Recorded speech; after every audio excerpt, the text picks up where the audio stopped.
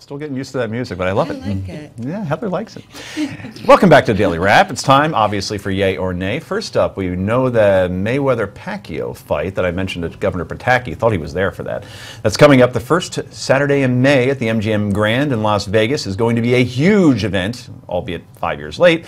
But is it worth $11,000 to see? Because that's what the average ticket is going for. If you plan on attending and want to go all out and get the prime seats, those only go for $70,000. So panel, first question, all-female panel. As Janie revealed during the break, she was struggling to name who Mike Tyson was when he fought Holyfield.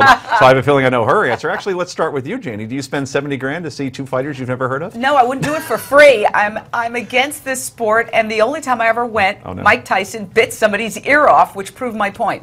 Okay, very good. That's a hell of a first impression, I guess. Lisa? No, I'm the same. I hate fights.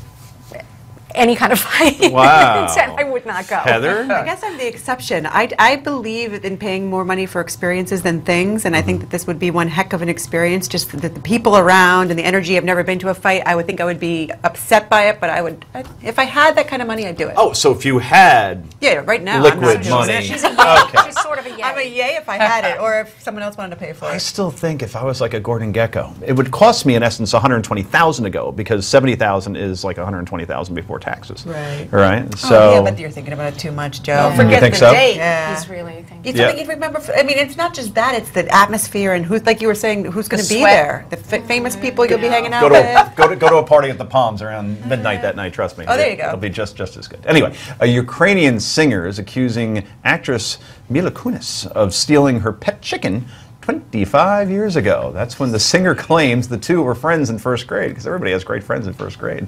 The singer is suing Kunis for $5,000 for emotional distress. That's right, $5,000. She suffered after her beloved pet chicken was stolen from her. Janie's eye is getting big. Kunis has spoken out on the matter of the video, and actor husband Ashton Kutcher made together. Kunis denies knowing the singer and denies stealing the chicken. She says that she never even lived in a farm area while she was in Ukraine, and even pointed out the fact that 25 years ago, the singer, the one bringing forth the lawsuit, would have been about 1 month old. Before making up your minds on this ridiculous case, everybody, take a look at the singer's new music video. Give me, give me, give me, give me, give me, give me green card. Give me, give me, give me, give me, give me, give me green card. We had to end it there. We could have just ended the show that way. That would have been amazing. So, are you buying this woman's story, Lisa Jandovitz? I don't think so. I think she kind of wants to get her name somehow out there. Why it's not out there with that video, I don't know. It worked, actually, because we're playing it. Right. Brilliant, exactly. She should have been gimme, gimme, gimme, gimme a chicken.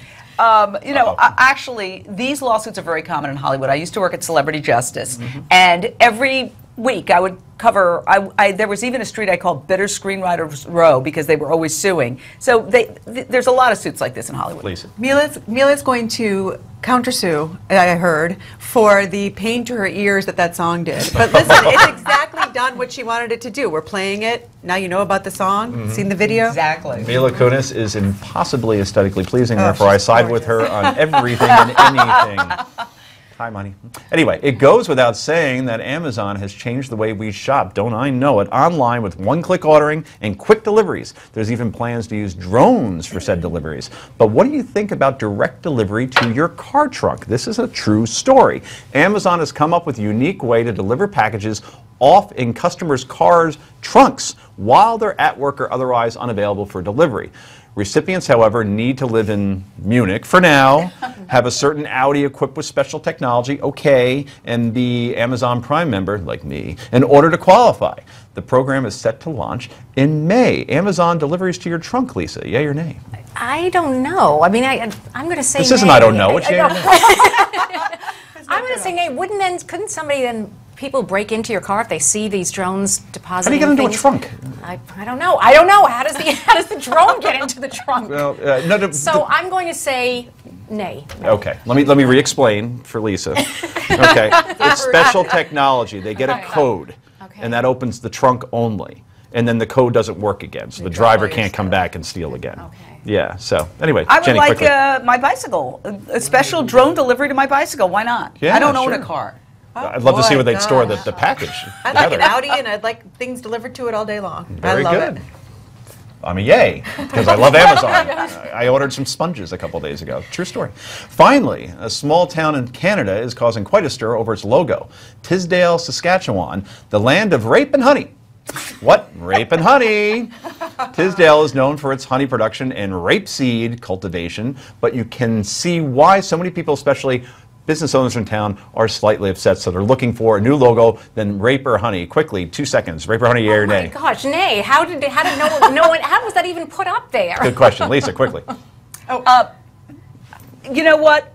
There are a lot of dumb people out there. That's all I can say. Right, and I was think so they rushed I should called you Lisa. this day. Change it over. Change it? Yeah. Okay, this is the Daily Wrap. We're not the land of rape and honey. Thank you, panel. We appreciate it. I'm Joe Concha saying have a glorious weekend.